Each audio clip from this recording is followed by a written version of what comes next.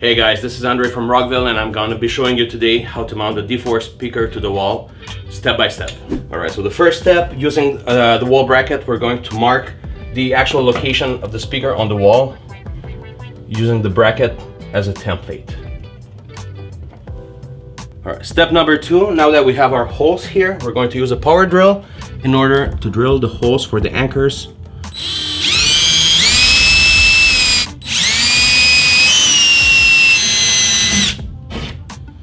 Step number 3, now that we have our holes, we would slightly insert the anchors into the wall.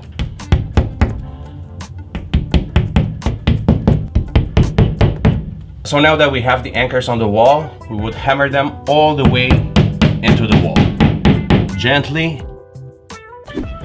Now that we have our anchors in place, we're not going to mount the bracket yet.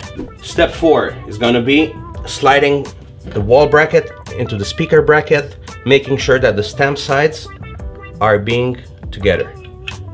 Step number 5, we're going to insert the sleeve, making sure that it's aligned properly with the holes. Alright guys, now for step number 6, we do have our brackets in place. We're going to slide this hex bolt inside of the washer. Then using the stamp side, we're going to slide it all the way through it until it comes out at the end.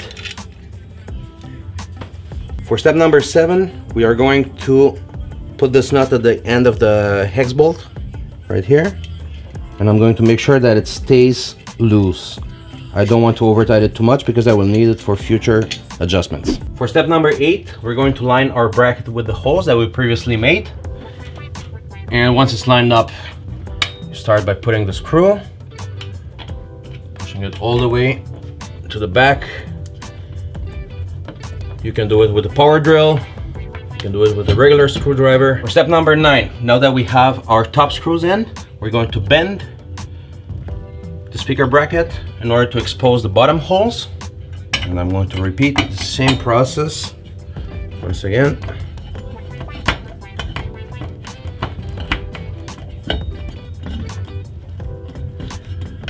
For step number 10, we're going to adjust the angle of the speaker, right? In this case, let's say we wanted to have it centered. Then at this end, we're going to secure the nut with our adjustable wrench or a pair of pliers, whatever you have. And on the other side, with the Allen key, I'm going to tighten the hex bolt as much as I can.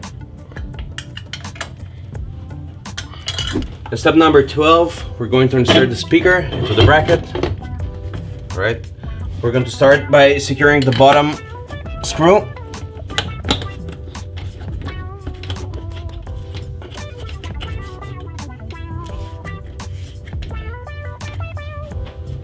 For step 13, we're going to tilt the speaker to the desired position that we want. And finally, step 14, we're going to attach the top screw.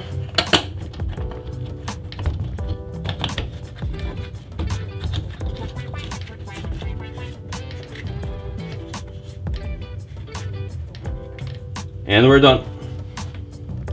And there you go guys, I hope the process was easy enough. Have fun with it and enjoy it.